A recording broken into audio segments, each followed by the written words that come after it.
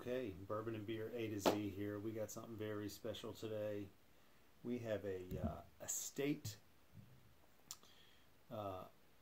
select Willett rye. So this was given to me by a friend, very good friend. I've tried it. I tried not to. I tried to make on camera here my first taste of this.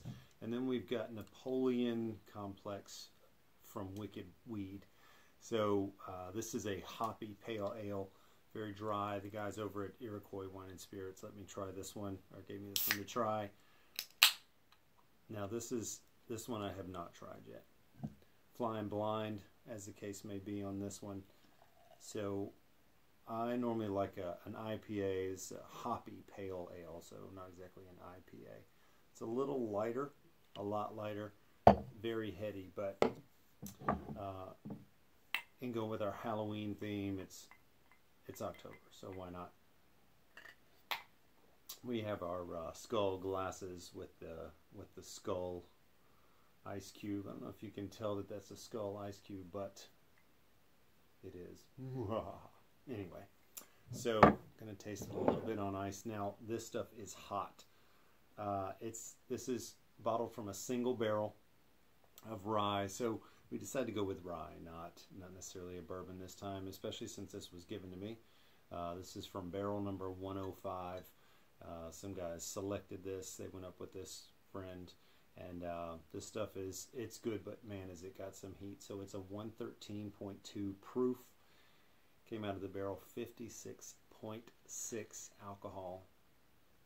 And this is, like I said, this is nice stuff, but it has got a little heat to it. The flavor is amazing, but I'll be honest with you, I do prefer the ice on it. Okay, so I'm just going to let that mellow for a minute. I'm going to let you just gulp at the bottle. Keep my Wicked Weed right in the middle so you can see it. So we're getting a lot of hop smell, good nose to it. I don't know if you can see here, but there's some pretty good head to that.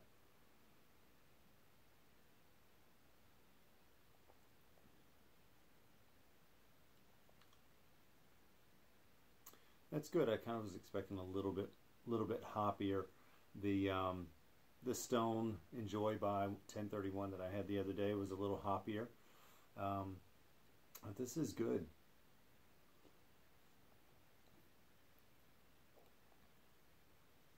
It's got that hoppy, that pine and citrus kind of finish to it. Yeah, you know, I was dealing with some short people this week who seem to have a little bit of their Napoleon complex, so thought I'd give this a shot. Now this is coming in at a 5.2. So Wicked Weed is out of North Carolina. North Carolina's putting out some good stuff. They've got some Oscar Pinner that's over there in Brevard, North Carolina. Let's see what else is out of there. Sierra Nevada's got a brewery that's out there, and Highland out of Brevard is also very nice. So the Asheville area, Brevard, North Carolina, is putting out some good beers lately. So that hot summer days, cool mountain, those are pretty nice. So here we go, the rye, all on its lonesome.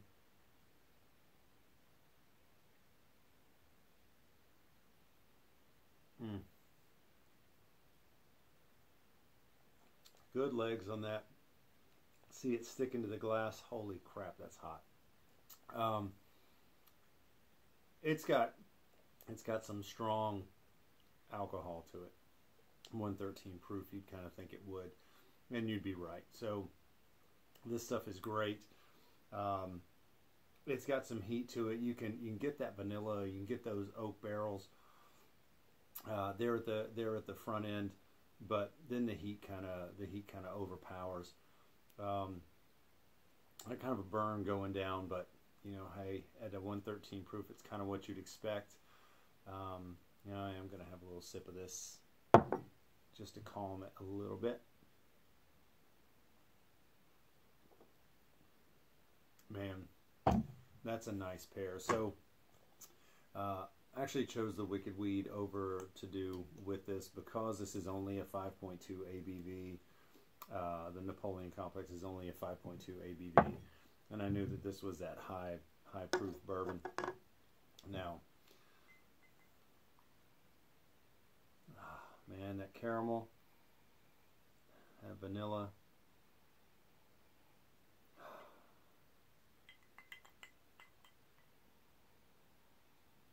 Now you're getting some pretty good oakiness. Yeah, when you're getting that nose on this, you're not, that alcohol is coming on real strong, so you're not really getting a whole lot of that. You're not really getting a whole lot of those notes that you get here once you put it on ice. That ice seems to calm it down just a little bit. Now my friend Kevin over at Wings and Rings says that the ice locks in the flavor. It keeps it from changing a lot. So here hopefully we've got those vanilla notes.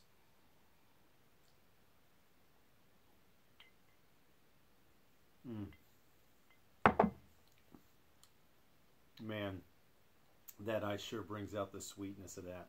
So the rye's got such a sweetness to it.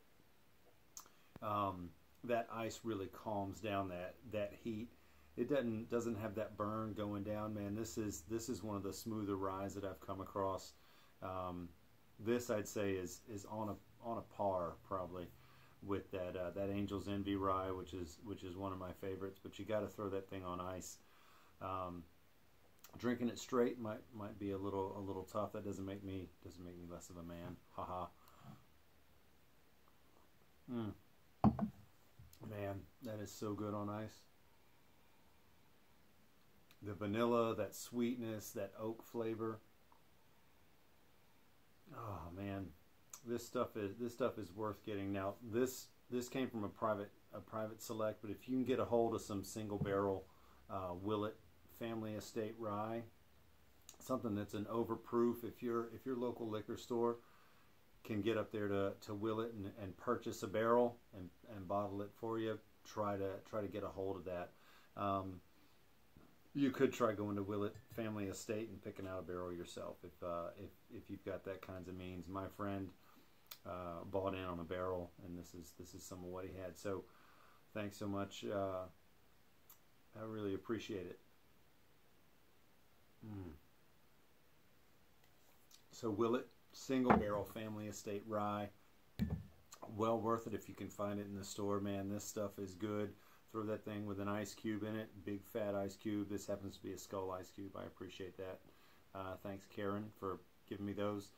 And the Wicked Weed, good pale ale.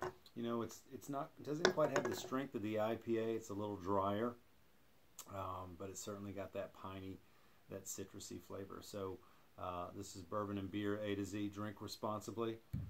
Willett Single Family Estate, single barrel, delicious, high proof rye, absolutely delicious, worth getting your hands on. And Wicked Weed, Napoleon Complex.